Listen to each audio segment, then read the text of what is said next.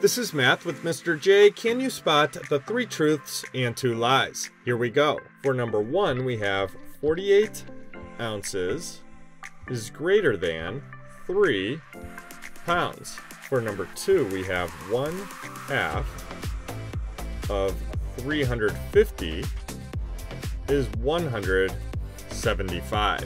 For number 3, we have x divided by 3 equals 34.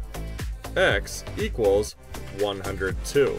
For number 4, we have the sum of the angles for any triangle equals 180 degrees. That means when you add up the angles of a triangle, they are always going to equal 180 degrees.